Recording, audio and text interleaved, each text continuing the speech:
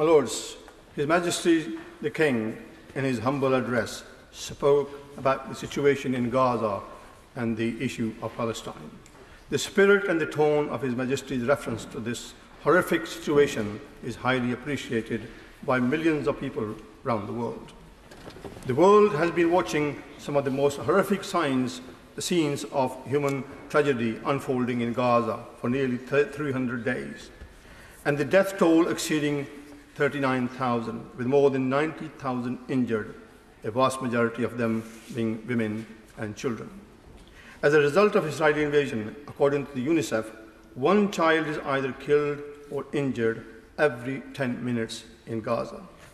A few days ago, 22 people were killed by Israeli airstrikes on a UN-run school. This is one of the many such attacks on or near a school in recent days. Those who survive the bombings are at the severe risk of disease and malnutrition against the backdrop of a medical system that has been largely destroyed by the Israeli military action. While the Israeli military action is still going on, adding more and more to the misery, devastation, and death toll, there is further risk of rapid increase in deaths due to polio epidemic found in the area.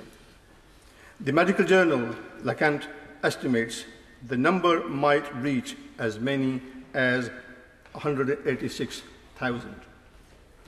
At this time of the dire need of help of people of Palestine, I welcome the restoration of British funding to the United Nations Relief and Works Agency that is providing most essential life-saving food and medical aid in Gaza. Whilst all eyes are on ongoing deaths and suffering of the Palestinian people in Gaza, I'm also very concerned about the rising tide of settlers' violence and expansion in the West Bank.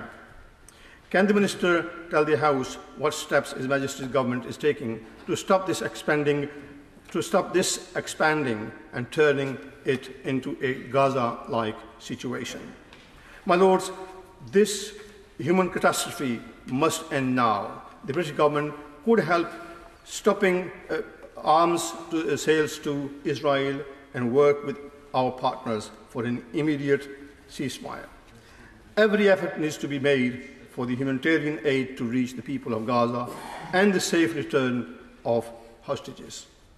The time has come for the international community to pull together and act on a long-term, peaceful and viable solution for the people of Palestine and Israel, and that is a two-state solution.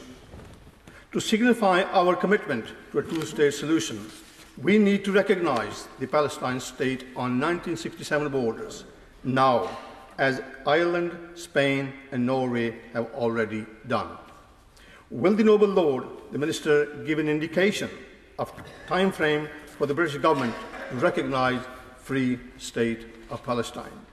The International Criminal Court has issued arrest warrants against Netanyahu, Gallant and Hamas leaders. In his response, can the Minister clarify the British government's position, how it intends to help in upholding the international law?